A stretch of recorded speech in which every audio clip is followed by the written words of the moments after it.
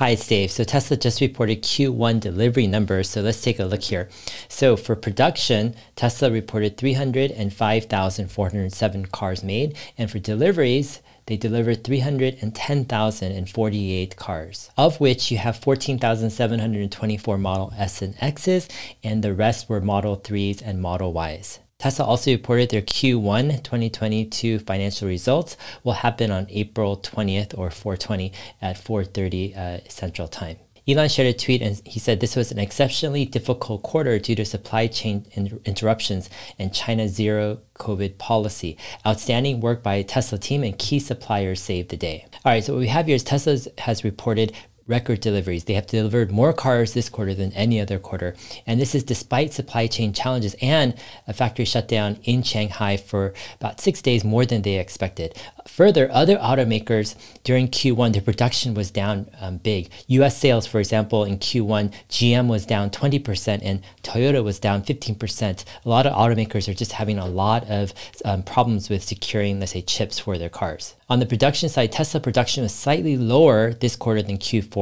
So this quarter, they produced 305,407 cars. Last quarter, they produced 305,840 cars. All right, we've got some possible margin tailwinds, or good news, actually, I think, this quarter. So first off is the price increases we've seen in the past couple of quarters that Tesla has implemented. We're going to see these price increases realized more in Q1, let's say, than even last quarter.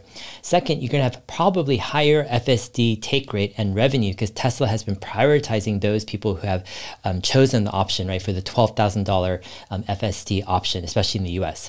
And then most likely we're going to see probably less expedite fees, right, that were one-time charges that we saw in Q4. All right, further, if you look at Q4 operating expenses last quarter, they included actually $340 million of an Elon Musk payroll tax that was due to the 2012 plan where he exercised stock options last quarter. And then it had an additional $245 million of Elon Musk's CEO compensation plan expense from his 2018 plan as well. So last quarter, we saw $565 million of one-time expenses that we won't see, at least the vast majority, for Q1. So Q1 2022 operating expenses should be significantly lower, thus increasing operating margin and profit. Let's look at some of the numbers here. So this is last quarter, and these are just my personal estimates for this quarter here. So you have the deliveries slightly increasing. I have automotive revenue slightly increasing as well. Regulatory credits, I'm kind of just pegging at slightly lower. It's kind of anyone's guess here. Automotive profit obviously will be slightly lower because of revenue. And automotive gross margin, I'm pegging at, about the same, slightly higher. We have total revenue slightly higher, gross profit slightly higher, and GAAP gross margin comparable. I'm thinking for operating expenses here, I see this going down about, let's say, $400 million or so. It could be actually more because we're not seeing, right, that big $565 million one-time Elon Musk related charge. Then you have income for operations will go higher as a result. Operating margins, and this is where I think maybe analysts aren't expecting this, but I think it'll jump almost 3%. You have net income going down to EPS of a non-GAAP of $2.8 or so. And then you have adjusted EBITDA at about $4 billion. All right, let's zoom out a bit and let's look at kind of my estimates for 2022, the full year. I think you have deliveries probably significantly trending up for Q2, Q3, and Q4. I'm expecting probably a little less than 1.6 million. Of course, this is anyone's guess. A lot can happen. Regulatory credits, it's hard to see. I'm just looking that they're trending down. Automotive gross margin, I'm seeing them slightly trending up, especially with FSD as it gets better. People take rate goes higher. Revenues will go higher with more volume. And then I'm looking at gross margin going up. Also, operating expenses, I'm expecting slightly to go up every quarter from here. And operating margin, now this is one of the things I think, again, is probably not what analysts are expecting. But I expect Tesla to break 20% operating margins toward the end of this year.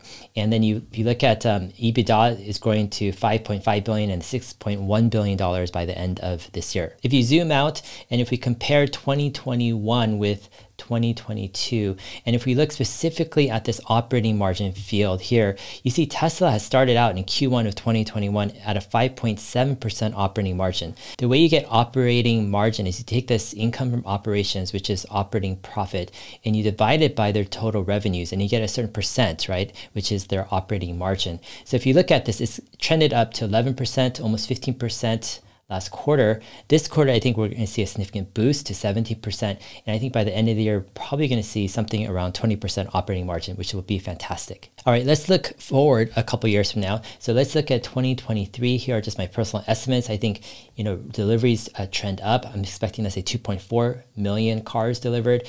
Revenues will trend up. I think gross margins will continue to trend up. And I think even though you could factor in kind of a growing operating expenses, a lot of Tesla's operating profit will show because you'll see this operating margin continue to go up. I think this is just my personal estimates, and you'll see adjusted EBITDA. This is another figure I'm looking at closely, trending up to close to $9 billion like in a single quarter. Looking out to 2024, you see deliveries continue to trend up, let's say 3.4 million cars or so. You look at revenues continue to grow. And I'm still looking at automotive gross margin continue to trend up with FSD. You have operating expenses continue to grow, but not as fast as revenue. And therefore, you see the operating margins continue to trend up. Now, if this happens, this is, I think, really going to surprise people if Tesla actually is able to achieve mid-20s, right, operating margin. And again, you see, their income obviously goes up.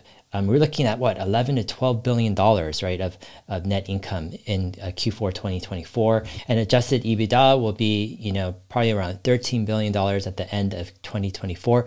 Of course, these are just my estimates, but yeah, they sound ridiculously kind of crazy. But if you just plot out your own numbers, right, quarter to quarter, estimate your own deliveries and revenue and also expenses, you'll get your own estimates of what you can expect for income, EPS, and also for adjusted EBITDA. All right, so overall, I think things are on track for Tesla. They're showing they're able to weather the supply chain storm and other challenges. Now, as an investor, I think Tesla is in a sweet spot of sorts regarding their growth. Growing from, let's say, 500,000 cars a year to several million cars a year over a several year period, it's going to show, I think, revenue skyrocketing. And also because Tesla's operating expenses are so lean, we're likely going to see a lot of that gross profit flow directly down to operating profit, resulting in a company with very strong cash flows and a growing cash balance as well. A couple main issues I'll be watching out for in the coming quarters and years are the following. Number one, how fast can Tesla grow? And number two, can Tesla continue to grow their margins? Of course, nothing is guaranteed, but I'm bullish on the company because I think they can do both of these things and probably do so for many years to come. All right, hope this has been helpful. If it has, go ahead, like and subscribe. All my videos can be found as an audio podcast as well. Just search for Dave Lee on investing in your favorite podcast player. I'm also on Twitter at Heyday7. All right, we'll see you guys in my next video. Thanks.